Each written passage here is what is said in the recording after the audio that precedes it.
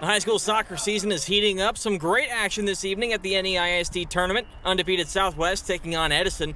No score mid-second half. Aaron Miranda trying to make something happen along the right side. Just back taps it to Gabriel Solis, who sends it on net, and Julian Leon is there to put it away. That's the only goal scored in the match, and Southwest goes on to win it 1-0, and they move to 4-0 on the season. It feels really good because last year we had a rough beginning, one game, and we lost 5.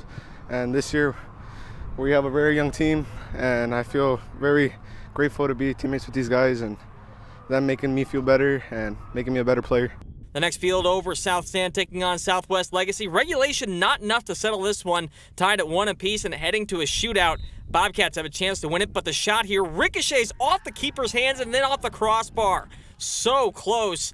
And the Titans use their new life to come from behind. Edgar Ortega buries it in the back of the net, and Southwest Legacy survives with a 2-1 shootout victory.